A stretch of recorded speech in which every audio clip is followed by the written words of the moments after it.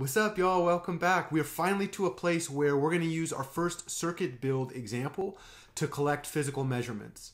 Recall, in this example, we had a single voltage source that provided a 5-volt drop from the red lead to the black lead.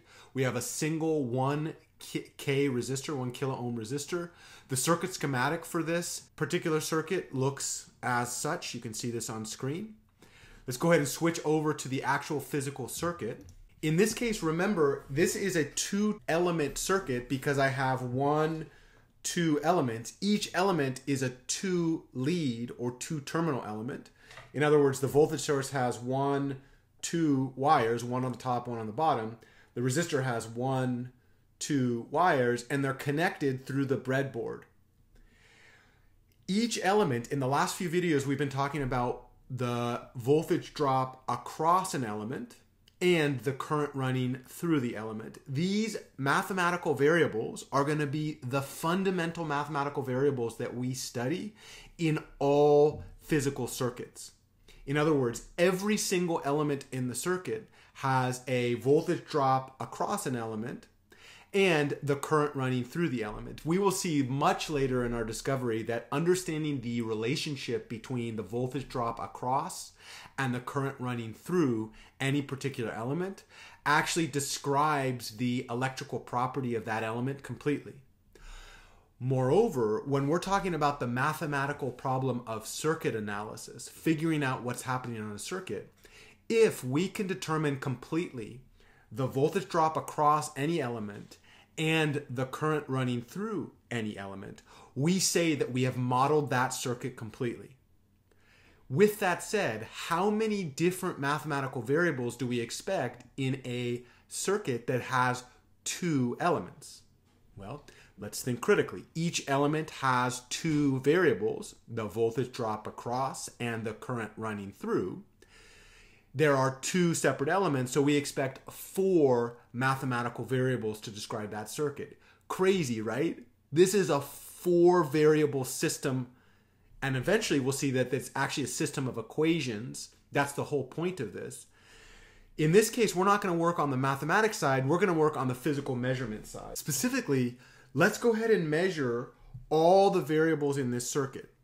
To do so, we're going to identify where these variables show up, and we're also going to identify the measurement polarity of those variables. So the first thing we'll do, let's go ahead and define the voltage drop across the resistor. We're going to call that V sub R1. There's only one resistor, so we could not enumerate it in this case, but we're going to get in the habit of every resistor we're going to label with a number.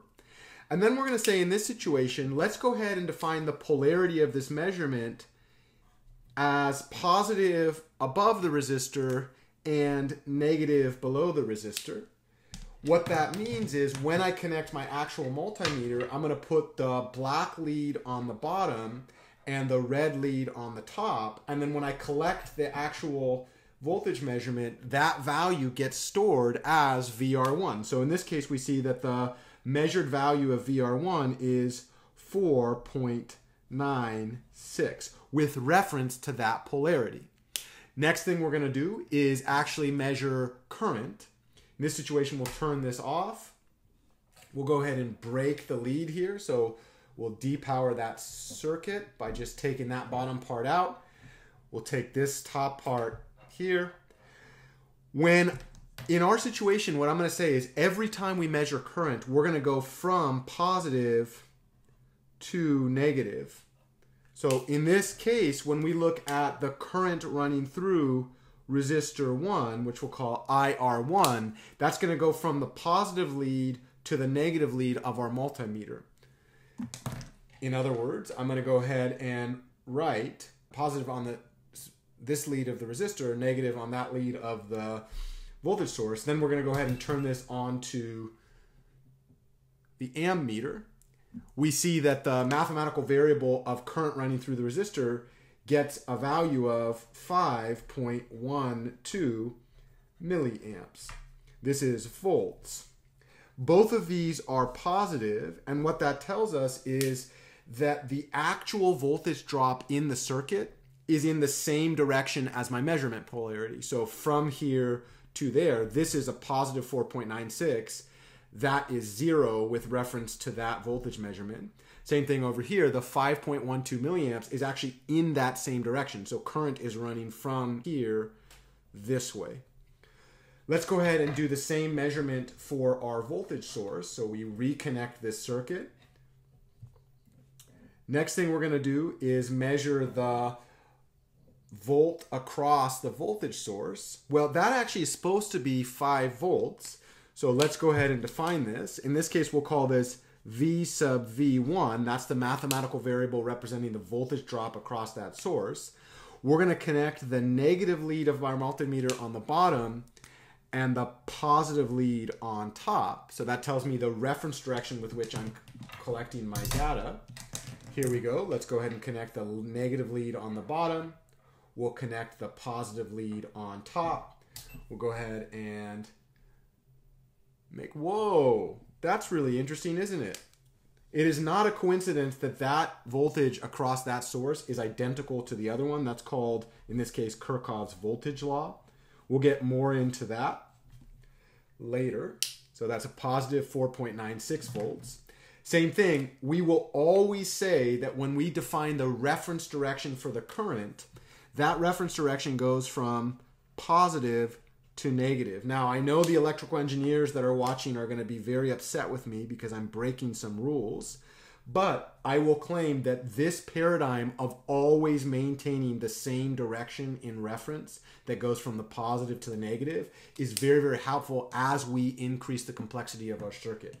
So in this case, let's go ahead and turn this off. We'll break the circuit leads. In this case, I'm going to go ahead and break the upper leads. And then notice I want my reference direction to go in the same polarity as that voltage source. So here, now our reference direction goes from red to black. When we measure this thing, whoa, check that out. I have a negative 5.12 milliamps. 5.12 milliamps. The reason that that's negative has to do with something called Kirchhoff's current law.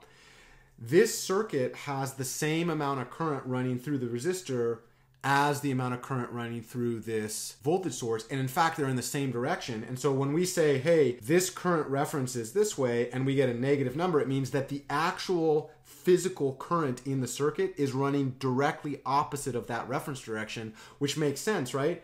This is a positive 5.12. The current would come up over here, run up through this voltage source, come out this way, and kind of just circulate in this direction. In terms of the actual physics behind this, inside this battery, and then that's channeled through this voltage source, there's a chemical process by which there's charge separation. And so when we put the red to black across that resistor, what's happening is some of the electrons are running up towards the positive end because that's how the electric field works. We measure electron flow in the opposite direction. That's called current. And so the current is just continually running in a loop here. And that's why those two things are opposite of each other.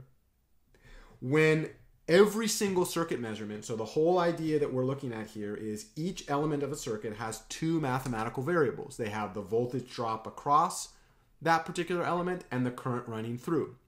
We will always assume that when we set the reference direction literally means where do I attach my negative lead, where do I attach my positive lead. When the measured value of this thing has a positive, it means that the actual circuit dynamics are in the same direction as our reference. When we have a negative attached, it means that the actual circuit dynamics are in the opposite direction. We're going to get into a lot more of that, but I wanted to show that particular example. Now, the fun thing about this particular situation is the choices that we make on these references are arbitrary. We don't have to choose the way that we've done here. One thing that I will say is we will always assume that the reference direction on a voltage source is identical to the actual dynamics of the voltage source. So notice that the positive lead of the voltage source and the negative lead, that's supposed to be 5 volts. And we've set up our reference direction identical to that. However, we don't have to do that. So specifically, we could rerun this example. And this time when we rerun it, we could actually define the variables for each one using different references. So we could say, hey, the voltage drop across the voltage source, instead of doing our reference direction so that it stays in the same direction as the actual voltage source, let's define it with opposite polarity. Let's go ahead and look at what would happen if we thought about connecting the red to the bottom and the black to the top. And then we will maintain the convention that anytime we measure current, we're going to do it from the red to the black. So in this case, we would say that this is IV1. Same thing's true over here. We could similarly define the voltage drop across the resistor. We'll call that the voltage drop across the first resistor with the opposite polarity what we did previously. We will always, always, always maintain the convention that when we measure current running through this, it's from the red to the black. So now the four mathematical variables that completely describe this circuit, we have defined the corresponding reference directions that we need to measure those. Now, let's go ahead and connect. So in this situation, we'll measure the voltage across the resistor first. So the voltage drop across the resistor, I attach the red to the bottom and the black on top. Notice that is the exact opposite of the value that we got previously. Every voltage measurement has three quantities: the sign, the magnitude, and the unit. So here we've got negative 4.96 volts. Let's go ahead and deconnect the circuit. We'll do that down here. So the same reference direction that we use for voltage, we're going to use for current. Go ahead and turn this off real quick. So now I go up here, check it out. It's the exact opposite, basically, of the measurement that we had previously. And that's because we have flipped our polarity. Let's go back to 0. In this case, we're going to measure the voltage across the voltage source. Now, we already know what it should be. It should go positive 5 volts. But in this case, we're switching the polarity of our measurement. When we do so, check it out. It says negative 4.96 volts. So the voltage across the voltage source in this case was a negative 4.96 volts. And similarly, we're going to maintain the same polarity from positive to the negative in the current. So in this case, we'll disconnect one of these. Let's go ahead and disconnect the current source. The resistor. Check that out. Positive 5 volts because now, positive 5 milliamps because the current is actually running from this through that resistor in that direction. It's the exact opposite orientation. We haven't actually changed any of the electrical dynamics. All we've changed is the way that we measure that. Let me repeat this. This is going to be a theme that comes up. Every circuit element has two variables that we're going to measure and model: the current running through the element and the voltage drop across the element. Each of those variables has a reference direction for how we collect that information. We can assign those reference directions arbitrarily throughout the circuit, though we are going to stick to some rules. First rule is when we have voltage sources in our circuit, the reference direction for the voltage drop across that is going to match the actual direction of that voltage source. In other words, the positive direction of the voltage source will be identical to the positive direction of our voltage value in the reference. Same thing with the negative. So those two directions correspond exactly. Second rule we're going to set up is when we define the positive to negative reference direction for voltage drops, that will always define the corresponding reference directions to the current. And we say the current will always run from the positive to the negative. So the tail of the vector starts at the positive, goes down through the negative. Some electrical engineers will bristle at this, and I'll repeat it again. Because the actual current runs out here, a lot of electrical engineers will run the direction of the current this way.